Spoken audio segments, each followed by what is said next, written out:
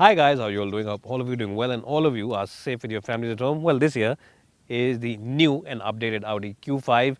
Now officially this car takes on the likes of the Mercedes GLC as well as the BMW X3, but the big difference is that this one is only available with the diesel engine. No, it's only available with the petrol. Now the diesel is out. It has been out for the last 18 months, and that's why Audi had stopped selling this car because they were not selling it with the diesel. Now in terms of looks, it's got a refreshed look up ahead. So you get the same kind of grille as you have been getting on Audi cars, but it's much bigger than before, more prominent. You get the same chrome surrounds around it, and of course you get very nice and very sharp looking lamps over here. The front headlamps are, they've got multiple elements in them, and of course even projectors for the fog lamps. The side profile is typical Audi, very square and boxy design, but the good point is that you get nice and chunky wheels, and of course this is running on Continental tires on 19-inch wheels, and that gives it a very nice personality. It looks like it's set for purpose, so that is something which is nice about the car. And as I said, a lot of chrome elements on the side rails, and of course over here as well around the surround for the mirrors at the back. So chrome detailing all around. Of course this is a black colored car, so there's a little bit of dust on it because that's what happens when you are standing in sand. And if you come to the back end of the car, again you see typical Audi design, flashy lamps at the back, but it's not overstated, it's understated in terms of looks. And of course again a lot of chrome.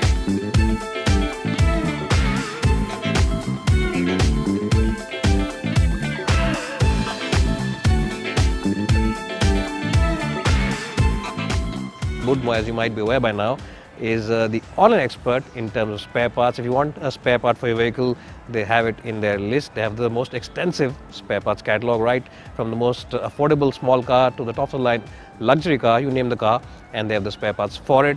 And the best point is that they have the spare parts from a host of different component makers and different price segments for the same spare part. So if you want to buy a cheaper part from a different maker or a more expensive part from a different component maker, they have the option for you. Well, so guys, let's quickly talk about the quality of the Audi Q5, because the quality levels inside this car are generally very good. All the quality levels are good. The top of the dashboard, the small switches over here, the lower part of the center console, even the rocker for the volume, which is a place where a lot of manufacturers cut cost. It is all high-end quality, so no complaints over there. USB charging point over here, and of course a cigarette lighter as well, and a couple of places here where you can keep your odds and ends, like your cell phone maybe, or maybe some coins, or maybe some cards, and of course a huge box over here where you can keep a lot of other paraphernalia. At the moment we've kept these tissues as well as my wallet, and of course wireless charging for a mobile phone. But that's not all. You also get 3-zone climate control, brilliant Bang & Olufsen sound system with multiple speaker setup, one of the best in the business, Quattro all-wheel drive, and of course the drive select, where you can change the overall tuning of the engine and the gearbox, and of course traction control assistance for this parking, and a host of other features over here, and also electric handbrake as well as auto hold function. And as I mentioned earlier, the switch quality really is very good. Just listen to this. This is the most satisfying click you'll ever hear. And apart from this, what I really like about this car is the HMI digital cockpit. It really does look very fancy, very good. Let me just take the camera from my camera person and show it to you now. You can change the entire look and feel of this gauge over here. So maybe if you don't want to see the maps, you can do this. You can check out the stereo, you can check out how you're driving, or you can simply make the main dials smaller and check out the other information.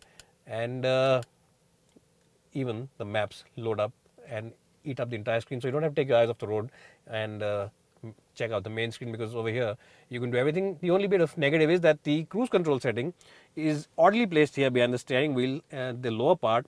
That's something which is a little difficult to access for initial users, but I think once you get the hang of it, it is quite okay. And of course you also get pedal shifters behind the steering wheel. And one nice feature is this, that when you open this shade, the light also pops out. What's also nice is the location we're shooting at today. What do you think of the location? What do you think of this car? I think that it has the best interiors on offer in this segment for sheer quality levels, for sheer overall appeal, and for the sheer positive vibe. Anyways, now let's jump in the back seat and see how good that really is. Well, so if you're someone who's always in the back seat, you're a chauffeur-driven owner, then you'll really appreciate the backseat experience inside the Audi Q5. Now, as you can see, not only do you get good amount of knee room, but headroom also is more than sufficient. And my height for reference is 5'10". So if you're 5'10", your chauffeur's also 5'10", then you'll have plenty of place. Even 5'11" or maybe even 6, you'll be more than happy in these seats. You also get this armrest, and of course, you get a couple of beverage holders over here, so you can keep that beverage for that long distance journey. But if you even pack it up and you actually want to use it as 3-seat at the back, you can do it. There's a huge hump in the floor panel, but the footwells are decent in terms of space, so whoever's sitting here has decent place to accommodate his feet, so it shouldn't be too much of a stretch. And the best point is that the seat comfort is quite good, and the knee and hip angle also is almost at 90 degrees, not exactly 90, but it is quite comfortable. So you sit up nice and upright, and the backrest angle also is quite good. So all you do is just pull out this headrest, hold on to the grab rail, belt up your seat, and just tell your driver to drive as far as he wants to and head up to those hills for that long weekend getaway, because it really is a fantastic car. The ride comfort is good, we'll get to that in a bit. Ride comfort is good, seat comfort is good, and the ambience inside the car is very positive. It does feel like a luxury SUV, and it just feels like a positive place to be in. Anyways, now let's quickly show you the boot, and then we'll get to the driving bits. Well, so let's quickly talk about the boot of this car, because a boot on a luxury car is very important for those airport transfers for your mother-in-law. Now, in terms of the space, as you can see, it's a nice, deep and spacious boot. It's a wide boot as well. So we've loaded 3 very small bags at the moment, but I can tell you that it can easily accommodate 2 large pieces of suitcase as well as 1, maybe 2 smaller ones. So it is a very huge boot. Also, the good point is there's no loading sill. I mean, there's a minimal one, but you can easily ignore it. And this area isn't very high up from the ground, so you can easily load those big bags and those heavy boxes without any fuss whatsoever. And of course, once you've loaded all of them up, you can easily use this shelf or this blind and hide away all those expensive items which your in-laws got for you when they came for that long trip, because that's something which is very important, and it should be hidden away from prying eyes. Anyways, guys, it's a huge boot, very spacious boot. Double thumbs up to the Audi Q5's boot. And before I forget, it's a power tailgate, so you don't have to do any kind of exercise. Of course, you need to press the right button to close it. Now let's jump inside the car, drive it around, and then tell you all about the driving bits of the Q5, and then give you a summary report.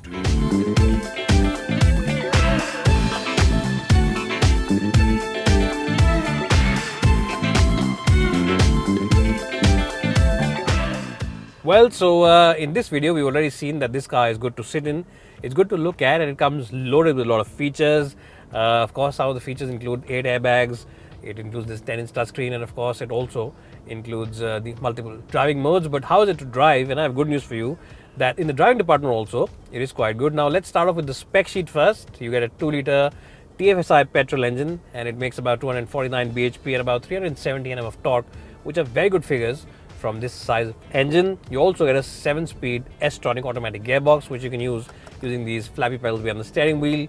And you also, of course, get the Quattro 4-wheel drive or all-wheel drive system. So it is quite a good car in all the features list as well as the power output. Now, the proof of the pudding, of course, is in eating it. And I have to say that in terms of the driving bits, it is quite a nice car. It's a very refined car.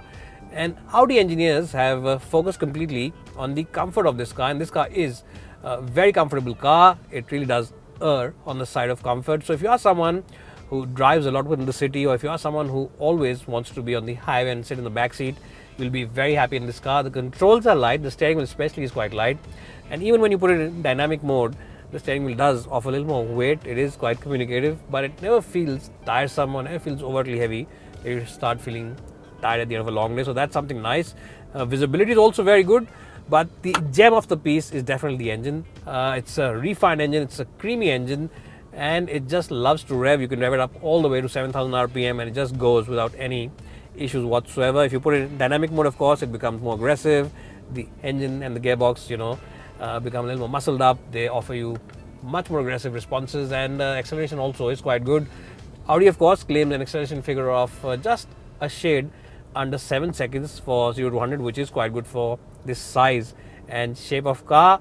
What they also claim is good is the fuel efficiency, and they offer you a fuel efficiency claim figure of about 17 kpl, and I think that if it doesn't deliver 17, it should definitely deliver around 10 or 15% lower than that on a regular basis with the AC on. So these figures are quite good once again, and you should expect around 13 or 14 kpl in a mixed cycle of highway as well as city usage.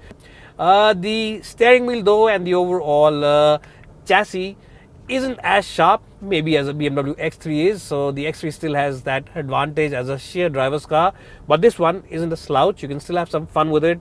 When you push it in corners, the grip from the tires is good, the body roll is always under control, and the braking also is generous and pretty good, so you do get lots of confidence in all those departments. But yes, as I said, if you are a keen driver, you just buy a car for the sheer thrill of driving, then definitely the X3 has a slight advantage, but that's about it. In terms of the comfort, this one clearly has a better ride comfort overall.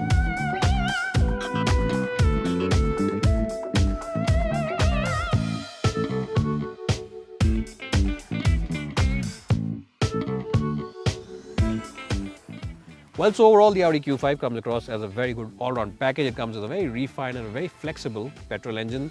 It also offers you the best ride quality. Yes, the ride quality really is exemplary on this car.